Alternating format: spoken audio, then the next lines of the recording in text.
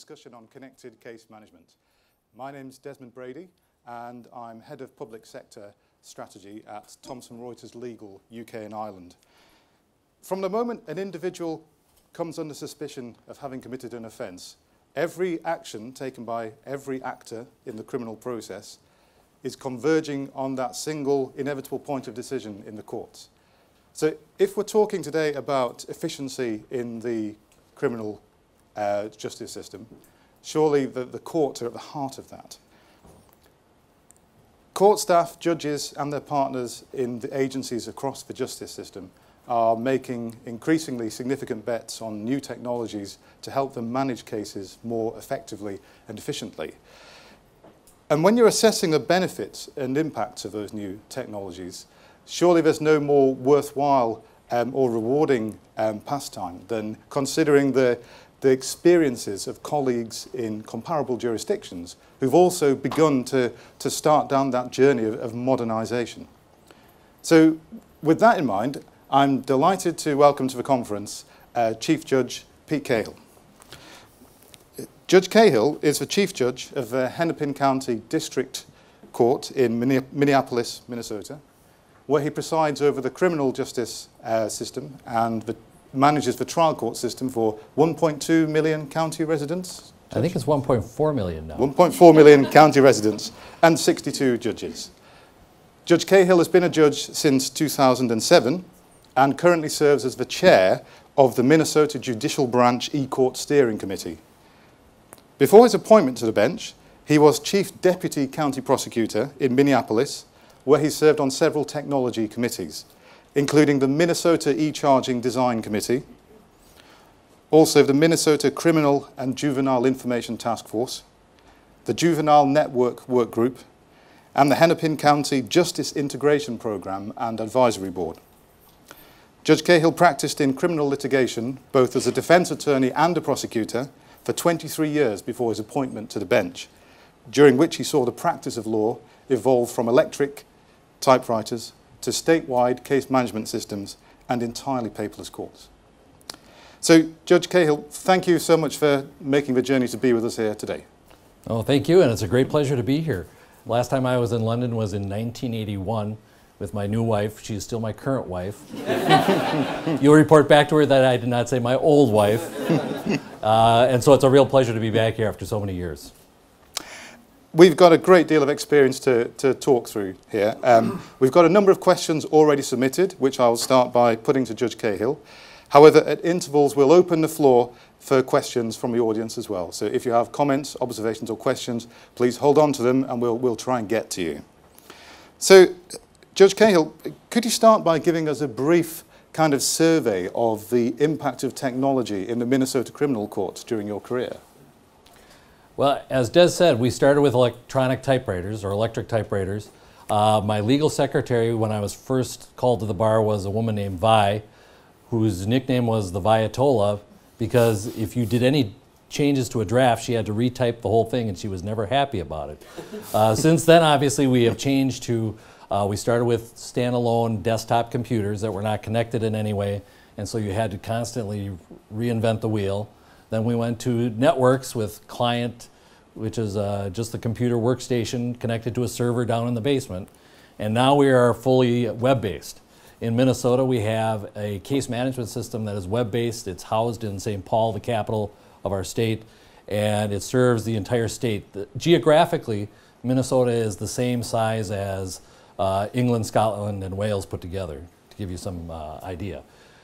We have about 1/10 of the people, but we are about the same size geographically, which of course becomes important for infrastructure when you are in a statewide network and you have to have a good fiber optic network, for example. And so now we are completely web-based. I can access my case management system, and in fact did this morning, just to make sure I was not lying to you. I can access it from here, and in fact I looked up a few cases that I have waiting for me when I get back. All electronic documents now, we have no paper. When I'm in court, I have a touchscreen computer on the bench, which I can fold up and down. That was very important to judges, that they be able to keep eye contact and not be blocked and behind a screen. Not a minor point, but everything I have now, I access on the computer. Nothing paper. One thing that was highlighted in the Leveson report is that so far as the UK criminal justice system is concerned, there is no such single system. Rather, there are a series of criminal justice participants, each of whom has their own obligations and priorities and operates within their own financial constraints. How does that compare with your experience in Minnesota? And what has been your experience of bringing together agencies to deliver technological changes? And can I do a little survey? If you can just raise your hand, how many police-related folks? Okay, how many legal aid? You're the only legal aid lawyer. It's always true. Oh, always true that legal aid is a load. No, prosecution services? Okay, and what about corrections, Department of Corrections? Okay, anybody else that I've missed? Courts, of course. See, I forget myself sometimes. Courts, how many? Okay.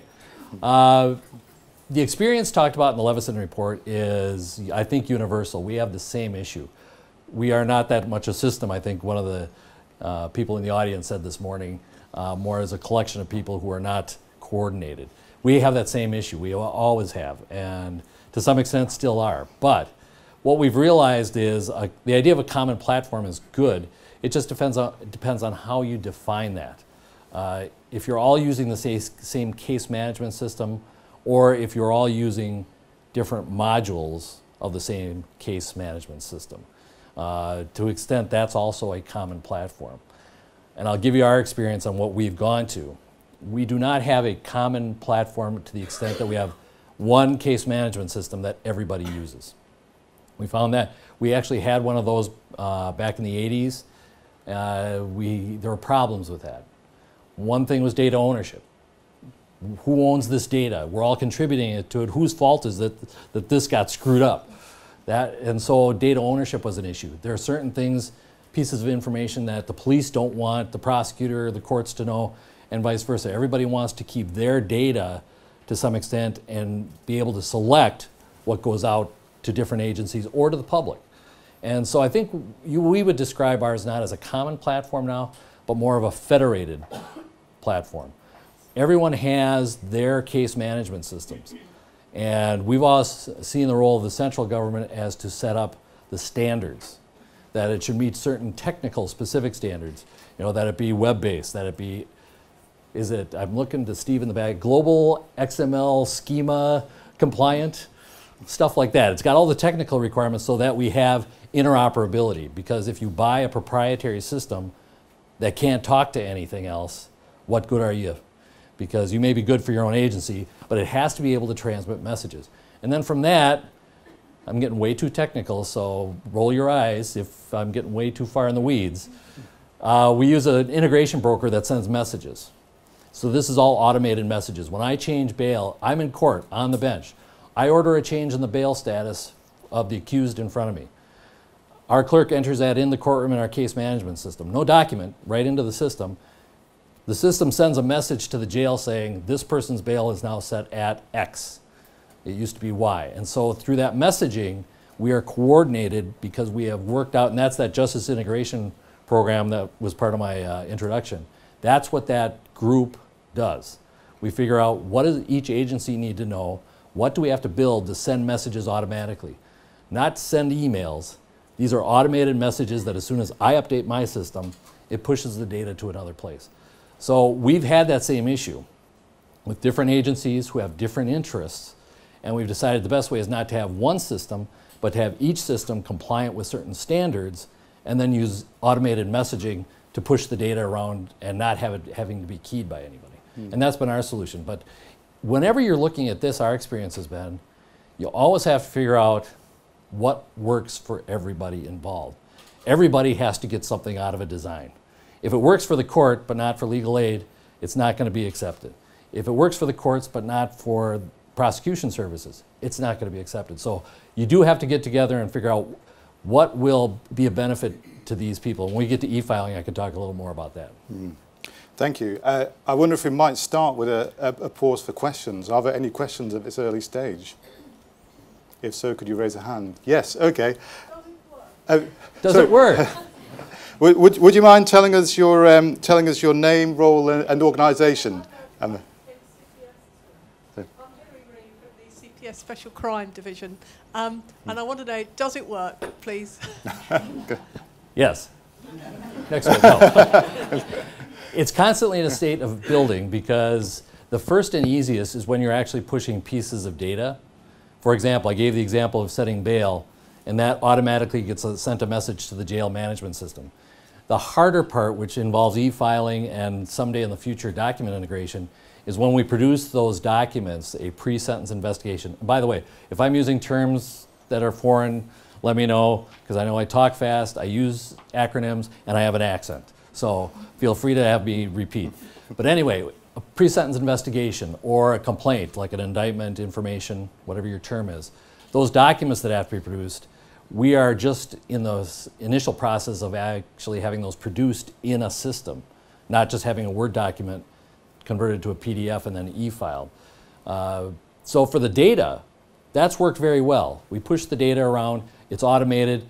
In fact, to give you an idea, there are 1 million of those messages being automatically sent every month in Minnesota.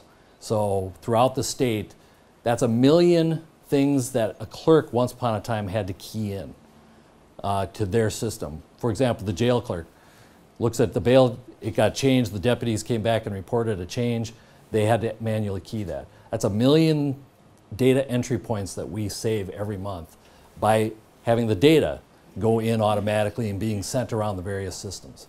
The next step is the document integration. When somebody produces a substantive document, what we are currently rolling out or piloting is, for example, a pre-sentence investigation. We have the benefit where our Department of Corrections around the state, although we have 3 different delivery systems for corrections, and prisons and probation, they are all on one common case management system themselves. And by doing that, we're working on where they actually just produce the pre-sentence investigation like they would have in a Word document. Except now they'll be able to do it and there'll be a button at the bottom that says send. And then all the magic is already programmed. So all the logic behind it, when you hit send, it gets sent to all the parties that are on the case. It gets filed with the court. It gets filed with the court with an updating of what it is, that a pre-sentence investigation was filed, and it gives it an appropriate level of access, public or confidential. And so for a pre-sentence investigation, because it includes chemical dependency data, mental health data, those automatically get coded as confidential. And by making it automatic and having the logic built in behind the scenes, you avoid the human error of a clerk looking at it and going, oh, this is a public document, and out it goes. Thank you. So I think it works pretty well. We're still working on it. Were there any more questions? Yes, lady down at the front, please, Nikki. Just down here.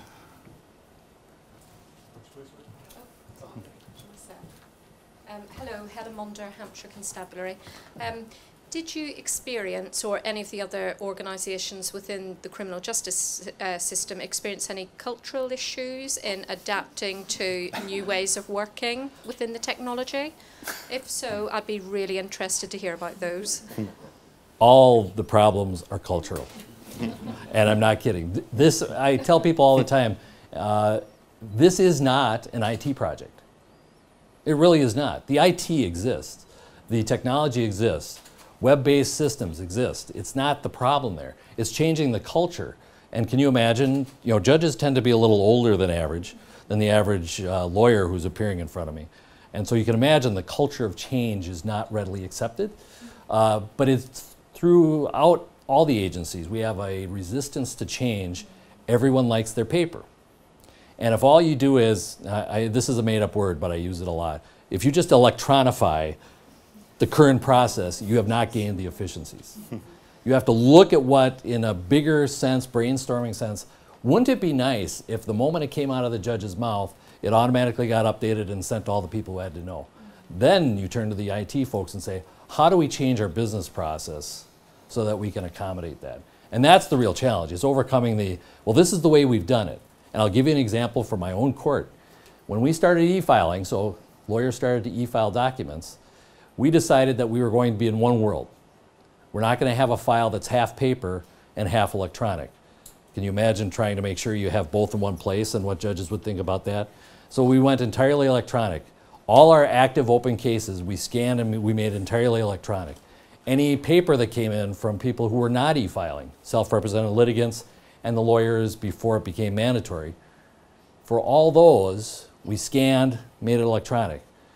What was the culture? The culture was, I'm a clerk at the court, I get a document, I file it. So the manager bought a desktop scanner for each and every one of them. And I'm like, why are we doing this? Why can't somebody be the expert at scanning it, sending it to the next step, or sending it on, so that we have expertise and cross-training, that not everyone is just electronifying the old way of doing things. And when I think you think more creatively like that, you also then, to get away from the problem of culture, you have to provide the tools for everybody. Which means you have to involve everybody. Our biggest problem when we did e-filing is we focused more on the administrative, the back office, and how, when we get an electronic document from a law firm, how do we get that into the system? We didn't think as much about how would the judges consume that electronic document. And the idea of a computer on their bench was new. The tools were not great. I heard a lot of complaining. I think there was a bounty on my head for a while.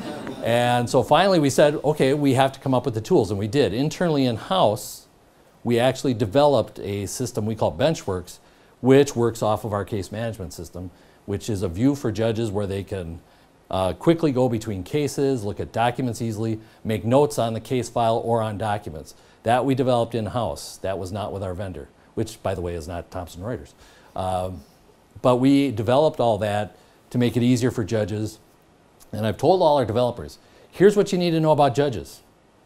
The more you can make that electronic process look like paper, the better it's going to be. One of the speakers this morning talked about highlighting and using the red pen, and I do that too.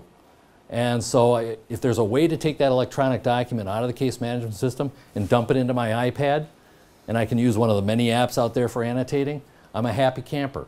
And that's what I do now. I never have to obviously worry about a case file coming home with me because it's always electronic. I access it from home, and I download the documents and I read them and I highlight them for like my next day's hearing. If I have a motion hearing and I have lawyers arguing points of law in front of me, I have the documents at home and I can highlight and annotate. So it's getting the right tools that make it familiar is the best way to get past culture change, because the issues are culture. Huge. Thank you. I think was there one more question in the third row? Yes. Thank you, Stuart. Hello, my name's Tim Barraclough from the Scottish Court Service, so another colleague jurisdiction rather than the one that's here. My question is this. You're describing a case management system that makes the information more accessible and distributed more easily. To what extent does it actually help you actively manage the case? In other words, make sure that documents are submitted in time, that you hold people to account for doing stuff when they are meant to do it, because we have a major issue, certainly in Scotland, I don't know about in England and Wales, where cases are delayed because of the lack of preparedness of the parties. The way we do that is we have certain entries that are standard for when we expect submissions from parties.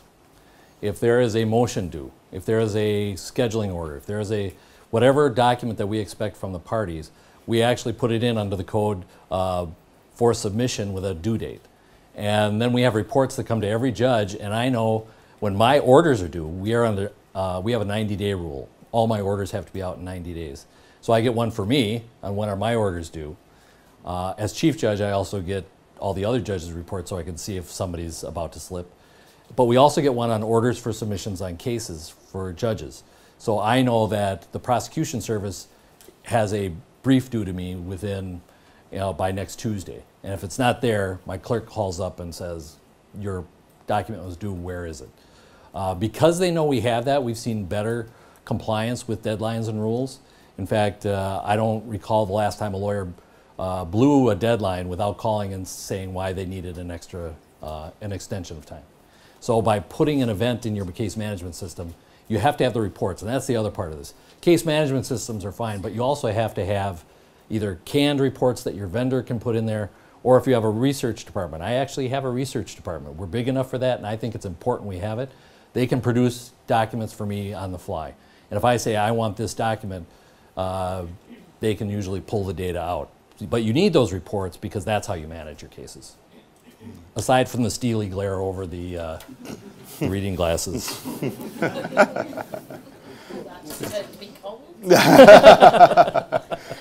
Thank you very much for those questions. We will come back later for more audience questions, so if you have one, please do hold on to it.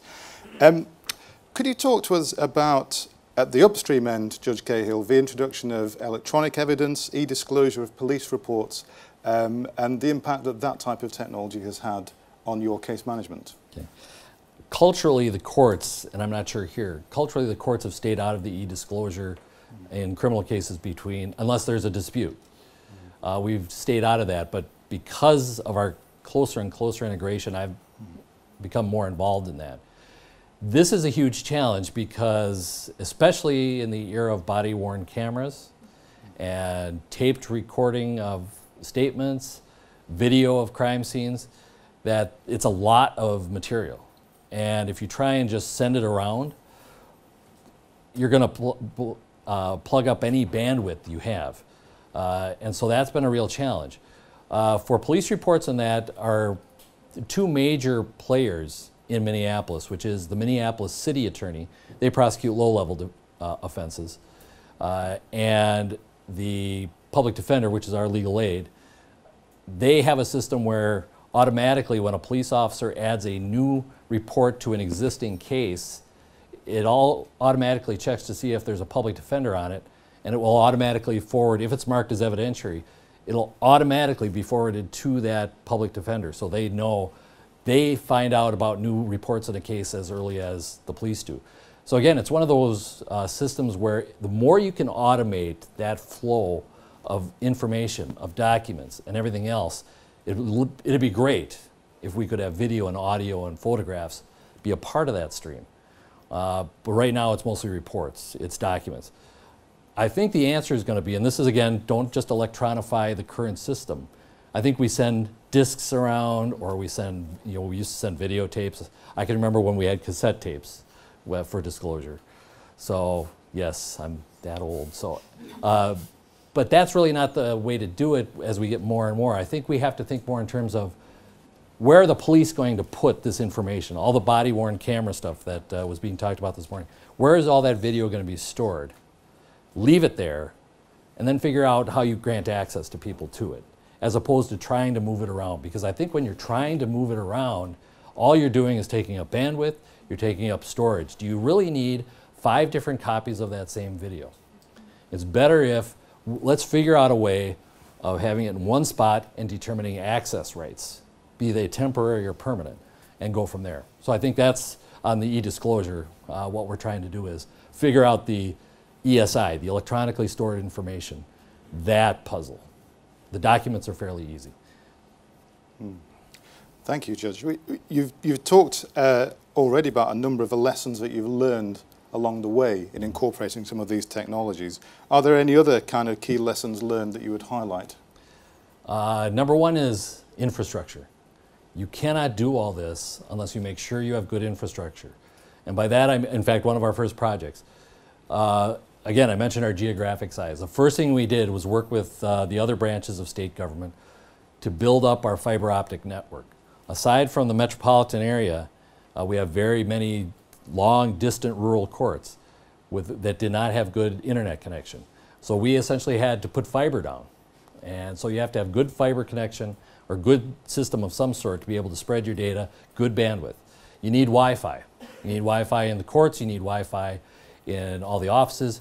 The one thing we forgot about was Wi-Fi in the jails, because our legal aid lawyers are going to the jail to review a case with their client. It's all electronic, but they have no Wi-Fi, and all the documents are stored back on their server. And so we actually did a project for that. So remember, good infrastructure everywhere that everybody works, be it in chambers and the courtroom, outside the courtroom, lawyers' offices, jails, they have good Wi-Fi. So between good Wi-Fi, and the last one is the one I learned, and which gave me part of my ulcer. Yes, medically diagnosed E-cord-induced ulcer was disaster recovery. When we started e-filing and we had a bunch of electronic documents and no paper, about 6 months into it, I asked someone very innocently, so do we have duplicate copies somewhere? The answer was no. Are we working on it? Yes. I think whenever they hear me say that now, they know the answer is always going to be yes to the judge, and then we'll work on it. But I think they legitimately were working on it because they were actually going to open disaster recovery. I'm not allowed to call it disaster recovery anymore because it sounds too negative, so it's high availability. So our high availability center was opened about 6 months, little over 6 months after we started e-filing. Because of course, what happens when you accept electronic documents, you put them on a server, the server goes bad. If you don't have duplicate copies that are physically distant from each other, you're going to have a problem. And so now we do have, in fact, we have 3 copies. We have the original, which is stored in St. Paul electronically. We have one about 20 miles away in one of our suburbs on a separate site that is real-time replication. And then we have a third one, which is our last-ditch disaster recovery. It's not real-time, but it's overnight. There's a batch that will constantly refresh. And so we have that third site just in case. In an unlikely event that both our downtown St. Paul and our suburban location goes down. And those serve the entire state. So good infrastructure is number one. Number 2 is training. Part of the culture change requires that you train people, that you have people who are designated to train. With judges, we found out it worked best one-on-one, to actually go to their chambers, work with their staff one-on-one as opposed to do a class. Because in a class of judges, judges are not shy about saying, hey, I didn't get that, slow down. Your class will devolve to the slowest judge. So we found one-on-one with judges is better. But you have to have training for everybody who's involved in the system. Because that infrastructure is not going to do you any good if you don't train people how to use the tools you have. And the third thing I'm going to talk about is access. We are so focused on getting electronic and getting the documents pushed throughout the system that you always have to remember access. And again, I'm not familiar with what the culture is. Court records in the US are presumptively public, and the public has a right to see most of the documents filed in court. The same is not true of police and prosecution. Unless it's filed with the court, those tend to be more private. Some of it is public, but not quite as much. The investigative file is not entirely public. So that's a little different. And again, that's why maybe you need federated systems as opposed to one common system. But you have to think about access, whether you have a common platform or not. And you have to come up with different security levels. We have 5 actually. Public 1, Public 2. Public 1 is going to someday be available remotely, so you can even check over here on our cases and actually read the documents that were filed. Court orders, motions by parties, briefs, those are all going to be accessible over the web. We're still working on that technology. Public 2 is everything that is otherwise publicly available and is at the courthouse. So you come to our record center, which is now a bank of computers, and you can look anything up. But there are some documents that we're going to keep there, but never publish on the web. And then you get into the confidential documents, which are available only to the parties, not to the public generally. I mentioned pre-sentence investigation. And then finally we have sealed. So we have 2 levels of confidential and sealed. That's what we came up when we looked at all the different types of documents, especially in the criminal justice system, and said this type of document is going to be Public 1, Public 2. The reason why you have to think about that so early, we didn't. That was a problem because when we were talking about putting it out publicly, we didn't have good security on our initial documents. We had to go back and do it because you have to think right away, what's the security level I'm going to attach to this document, because someday this is going to be out on the web and I don't want a confidential document being published out. So you have to think, I think, early on, what about access, and therefore how am I going to classify the different types of documents? Think about that really, really hard. It's a lot of work, but it's well done if you do it ahead of time before you start electronic documents, whether they're scanned or e-filed, because it's not the old days where some member of the public wants to come up to the counter, see a file. The clerk can do a last-minute scan to make sure this is the only stuff you get to see. It's going to be on a computer now. There's no clerk intervention. That is an efficiency, but it also means you have to get it right on classification at the outset. So think real hard on access. And finally, start thinking now about statutes, laws, rules, and what has to be changed to facilitate the electronic environment. I can't tell you how many times the word paper was in our rules. And since we don't have paper anymore, we had to change it to documents. But that's just a small example. We had to change the rules to require that parties e-serve each other using our system to get everyone in compliance. So I think between infrastructure training, access, and rules, that'll cover you pretty well. Do those early, do them often. Thank you. You seem to set a lot of store by the management information that you extract from the system, and you mentioned you have a dedicated research function. Could you tell us a little bit about that and the impact that's had on your management of cases through the system? We actually have 3 research people that work for the district court just in my district. There are 10 districts in Minnesota. Ours is the largest. We are probably about 30 to 40% of the court work in the state. And so we have 3, and their job is to come up with the reports that help us manage, the ones I've mentioned. But occasionally we'll get a public data request. I just received one from, of all places, Pittsburgh, from a newspaper in Pittsburgh that wanted to know our racial data for low-level offenses, because they're looking for policing and whether or not our court data shows a lot of dismissals of cases that end up in by race. Is there a disparity? And so our research people, in order to satisfy the public data requests, are able to generate that for us, and it does not take administrative time. And they're also expert at what they do. They know the system inside and out. They know how to extract the data into their own research SPSS, if any of you were curious, into their systems to be able to manipulate it and provide it to the different parties. And if you look on our website, actually, under the mncourts.gov, we have an e-file and e-serve page, or pages, that is quite extensive, which even includes some statistics on how quickly we process e-filed cases and where they come from, government, judiciary, or private firms. Thank you. That seems like a good time to open up again to any questions from the audience. There's one just here. Thank you. Thanks. Neil Khan from the Courts and Tribunal Service in England and Wales.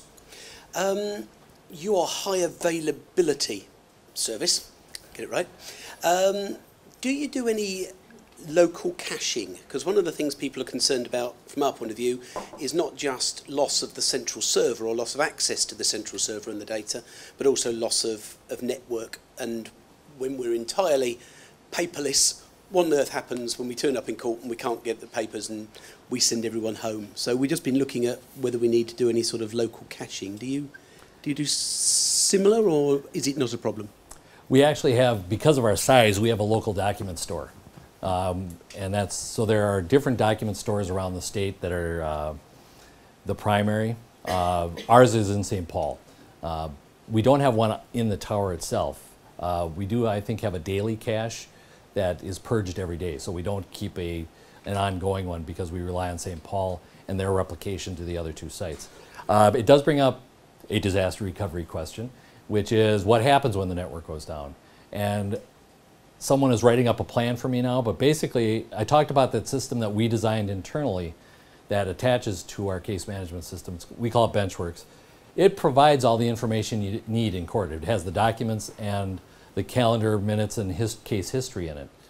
And with that, if the network were to go down, that system is actually web-based out of our suburban office, our suburban data center.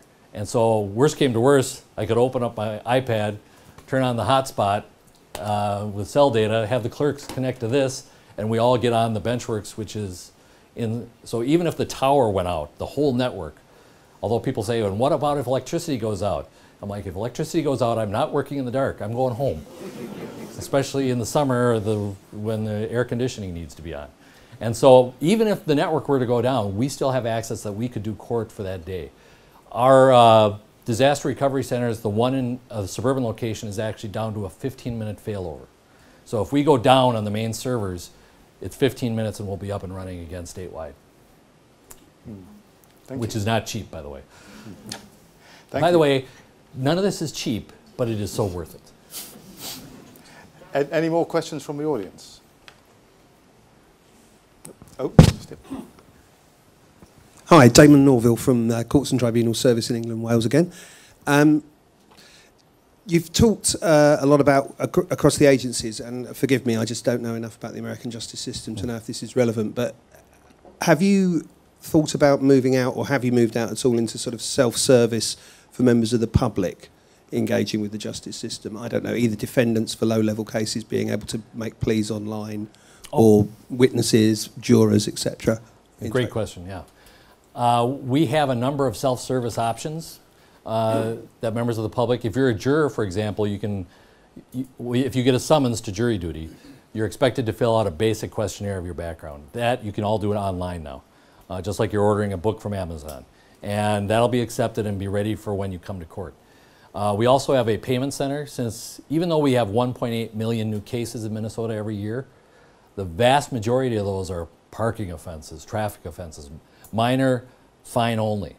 And because our governing body, the Judicial Council, which I'm a part of as a chief judge, set fine payments for different offenses as a standard, you can go on to our website, and again, like ordering a book, it's just you're not going to get anything. All you're going to get is no warrant. Yeah, you're going to get the bill. But you can enter your citation data, and you can actually just pay it online so you don't have to come into court. We also have hearing officers who are starting to do remote hearings, basically on Skype. These are not on-the-record court appearances. They're just meeting with a hearing officer because the prosecution service has given them limited, not a lot of discretion, but limited rules that they can, for example, 2 speeding tickets. If they come in and want to plead to one and you will dismiss the other, go ahead and do that. And so our hearing officers will do that in person by appointment. They will do it remotely by Skype, any method that the person wants to call in on the phone. Generally, we like the people there to have the identification correct, but most people aren't working out other people's tickets and paying money, so it's not been a problem. So paying the minor offenses online, those are our primary. We also have a self-help center. Again, this is all on our website if you ever want to check it. The Self-Help Center provides a lot of online documents for people who are self-represented litigants where they can just fill out the form. That's our current. That is not where I want to be and not where we are going to be in about 2 years. I expect by that time we will have fully rolled out what we're piloting now, which is, I don't know if, I fill out my taxes using a TurboTax as our program, which is, it asks me questions, I answer them, and then it tells me how much to send the government. I haven't filled out a tax return myself. I just answer the questions and I know everything's done. Similarly here, instead of having somebody who wants a divorce try and work through a form, it will ask them the questions, and from that it will produce the document, and then we have an e-filing process for that if they want to utilize it. And I think that is, we get 25 million hits a year on our self-help webpage for forms and things like that. I've spoken to lawyers and they say, they're not all self-represented. They're probably our young lawyers who are trying to figure out how to draft something, which is probably true. But 25 million hits, I think that means a lot of people are looking to the court to provide the forms and some guidance on how to fill out something, because the number of people, and I'm guessing it's the same here, who are self-represented is going up. And so it helps them, it doesn't give them legal advice, but it gives them the tools to be able to do it rationally so that I'm not sitting on the bench trying to work through just a pile of nonsense. Yeah.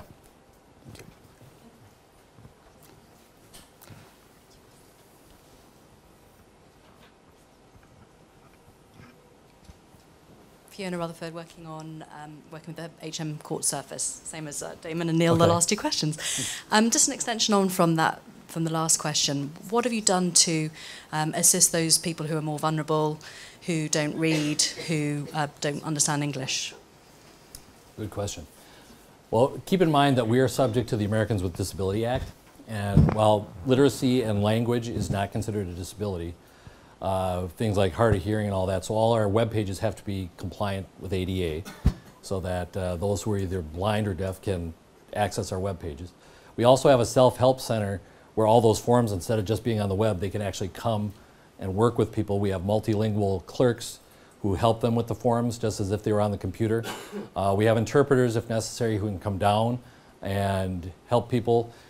Because of our size, we have 3 languages that tend to be our most used for interpreters: Spanish, Somalian, and probably Hmong is our largest.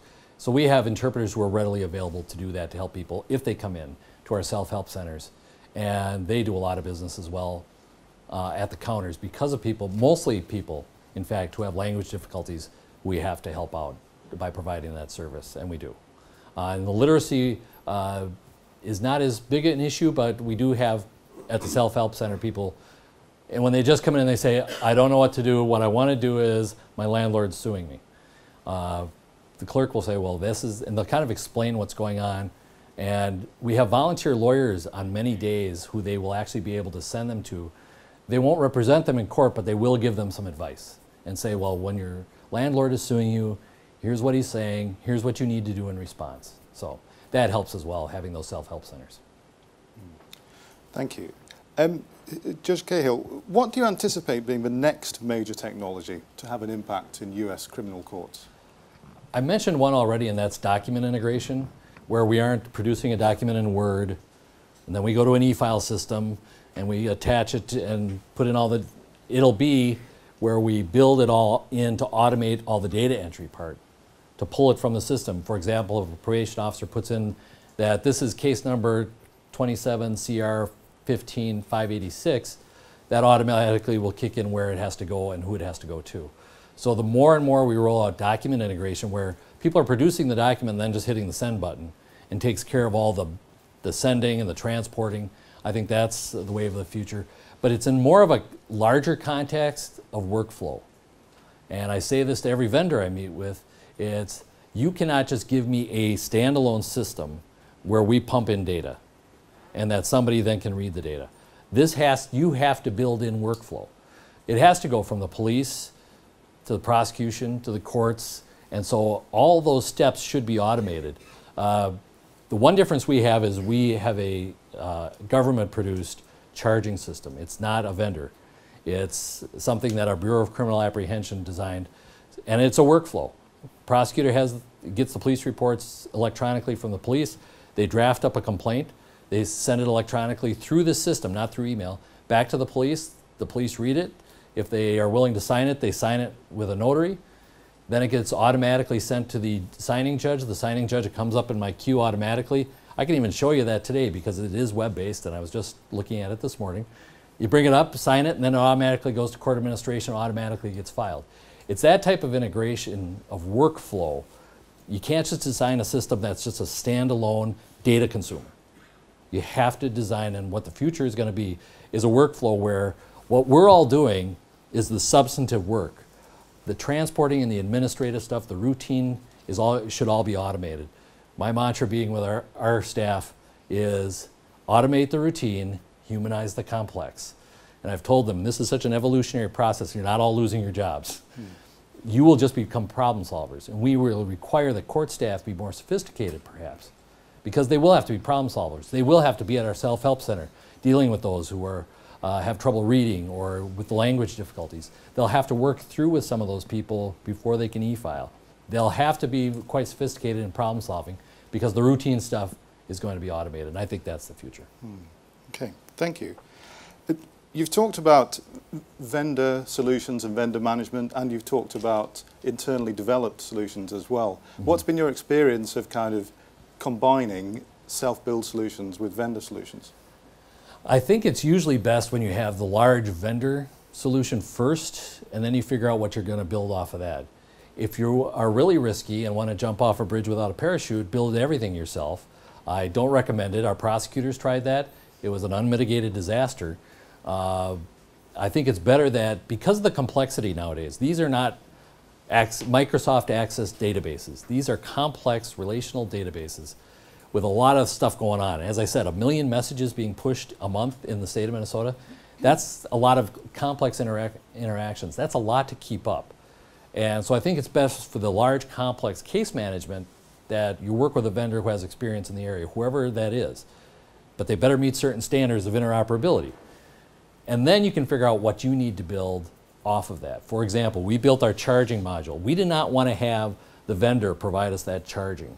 Why? Because we wanted to have our own system where, before it actually even got to the court, our Bureau of Criminal Apprehension was able to match up the name in that charge with the right person so that they could maintain an accurate criminal history. And the system that we have is not able to do that. So that's why they built the workflow to be able to capture both person and criminal history and make sure they stay together. The other one is Benchworks, which is the basic case management system is actually used by a lot of judges, but they wanted something that was designed by judges. So we had judges literally sitting next to developers, shoulder to shoulder, going over a screen saying, I like that, now I need this. Can you put a document icon there for the complaint, because that's what I look at most often. And just spent a lot of time developing that by having a judge sit next to it. And I think that's the other lesson, which is you got to have subject matter experts, the police, prosecutors, the people who do the work every day, working with your developers to come up with these things. But our judges did that, and now we have this Benchworks, which is something that we built ourselves using. It's like a skin over our case management system. So, and if you don't have access to the application programming interfaces, did I get that right? The APIs from your vendor, you should complain, because you need those interfaces to be able to build some of your own tools. Thank you, Judge Cahill. I think we've got time for just one or two brief questions from the audience, if there are any at this stage. Yes, in fact, there's two over there. Thank you. Clive Morgan, Blue Light Works. With all what you've implemented in your particular state in the US, is there any plans to reuse that in other states across the US and get the same benefits and economy of scale? We have a vendor for our case management system, and it's actually in about 25% of the jurisdictions around the state. And we get together with other states that use that system to talk about development ideas or things that we're using, changes in business process that might work in other states. And so we actually, in fact, the Court Technology Conference, which is put on by our National Center for State Courts, is in September, is in Minneapolis. And so we're going to be meeting with a lot of those people, and we do meet periodically to talk about what developments we'd like to see with our vendor. And I think that's true with most large vendors, is they have user groups that get together and talk about development they can change, because the more you can have development ideas that are standardized, the better. Every jurisdiction is going to need some customization, but the more you can come up with ideas that make sense, the better. So user groups are also an important factor. I've got David Redhouse from the Prison Service. I just wanted to return to that issue really of whether it works or not, but perhaps in the slightly wider sense about whether the system as a whole is helped to work by this. Because I take your point about not electronifying the existing process, but I wonder whether what we're doing or what you've been doing is electronifying the existing system. Is there any suggestion that in terms of wider measures like victim satisfaction or dealing with reoffending rates or an ever-rising prison population that this is working any better? Yeah, what efficiencies are we getting? Because if we're just more efficient, but the service and we're making our lawyers work harder, what good is it? You're right. I think a good example is not having a paper file. We have 580 staff who work in our district. In one unit of 20, just because of making our file electronic, even before e-filing by lawyers, but just scanning and making the manager there came and just told me that she was able to save one entire FTE because of the time that they usually were spent tracking down paper files, or taking the paper and getting it to the right file, or getting the files collected for court. And the amount of time that was saved by the electronic file I was being there, they were actually able to save that one full-time employee and convert them to another use. And so if your agencies are like mine, most of your costs are personnel. And so if you don't figure out a way to reduce your force gradually by having some of these efficiencies, they're going to get cut anyway, and then you won't have it. So I think the one efficiency is electronic means less chasing papers, number one. But we do have, and I've heard comments from the public, they do like the electronic system that they can go right down to our record center and just look on the computer everything they want to see. They don't have to interact with the clerk, wait for the clerk to find the file, look through it, make sure that they only have public documents. They like the fact that they can go right up there and take care of it. We allow them to take a picture if they would like of the screen instead of paying a copy cost. So there's a variety of things that we've heard from the public. The victims generally dealing with prosecutors, and so the electronic charging has sped up the charging process. To that extent, it's a good victim service because paper complaints are not being walked in from 20 miles away from the police officer who has to come down and sign it or bring the police reports. So I think the lack of transportation time means things are being done quicker, and I think for victims that's a good thing. But ultimately it's access. It's the access, it's the quick access to all the information you have, be it by somebody in the court system who needs it or one of the lawyers involved in the case. And they complain a little bit about having to do things differently, but once they actually get on board and are able to access things, they've become quite adept at it. They've actually expressed a greater deal of satisfaction that they don't spend a lot of administrative time. They can actually work with clients on the important thing. The last in the system is the prison. Always tends to be the tail that never wags the dog. It ends up with everything. And I think that's a good example of where we need to start sending the data automatically to the prisons. So before somebody even gets there, they know exactly what the story is. And I think that's where we're doing a little bit of that now, but certainly not enough. When that person shows up at the prison, they should know who it is, what they've done, what their history is, what their gang affiliation is, what keep separates they have from other prisoners who they've testified against or what. All those things that should automatically be sent so that before they even hit the prison door, they're ready for them. We haven't done that, and that's where we need to go. Oh, there's one more down here. So Jim Leeson from Thomson Reuters. I hope I'm allowed to ask a question.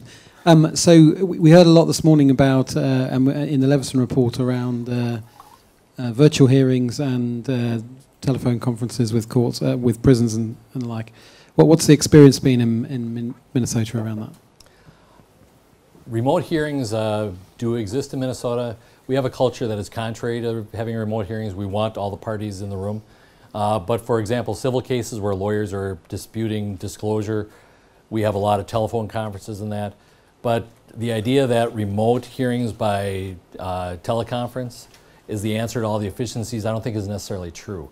It might with people who are in prison if you have a lot of transportation costs and for timeliness. But we only do those for the minor cases. If somebody's in prison for a major offense, they can do some video conferencing to clean up maybe some traffic tickets or they have. But we don't have a culture of doing a lot of remote teleconferencing. And to be honest, you have to look at your cost drivers. If we are in budget cutting times, what's your cost driver? And generally, I don't know if it's transporting prisoners is a major cost driver. It's always going to be there. But how much is it? Most of, I think we found out, is it's the back office administrative data entry of the same data that the police took. So it's that messaging. Remember I said 1 million messages a month. That's 1 million data entry points we've been able to eliminate having human hands cover that. And I think that's your cost driver. It's all that administrative back office work tends to be a bigger driver. So that's what we focused on as opposed to expanding our remote hearings. We do some in civil commitment cases where somebody's hospitalized. With our state hospital system, we have that used quite a bit because we don't want to interrupt the person's treatment. Because some of those hospitals are 50, 100 miles away. We don't want to transport them, interrupt their treatment in order, just to have a hearing. So that's an example where we use it where it can be better service to the client themselves, but also it's not the panacea. It's not going to solve all your cost driving issues. And that's where you need to look. What am I going to focus on? What are my cost drivers? Thank you, Judge Cahill. We're coming up to the close of the allotted time. I'd just like to ask you one final brief question. How do you think tomorrow's lawyers and judges will operate in this new environment that we're creating for them? Well, I think one of the speakers said it this morning. The upcoming generation is used to this. In fact, we had a fairly new judge, fairly young, one of the rural judges, just appointed to the bench. She was appointed to one of our counties that is entirely paperless. Not all our counties are yet. They will be by next year. She worked for a while, then she had to work in another county for a while, same district. And she was just not happy because they threw a paper file at her. And she said, I don't want to have to dig through this. I want to be able to click and see the document and move on to the next case. And so that's a good example, I think, of how the next generation is. They will look on the use of paper and transporting paper files just like we look on scrolls. That it's antiquated, and typewriters and cassette tapes and all the other technology that has gone away. I think they're used to it already. Well, probably there's not a lawyer in the audience here who uses books anymore to do legal research. And I think that will become even more as we go on.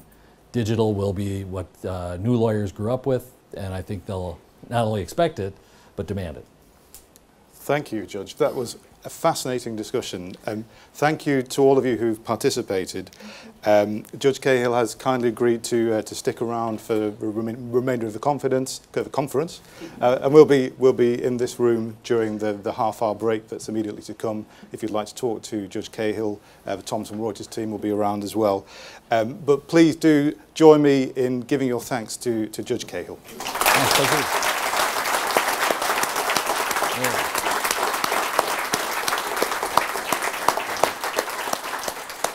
Okay. Thank you.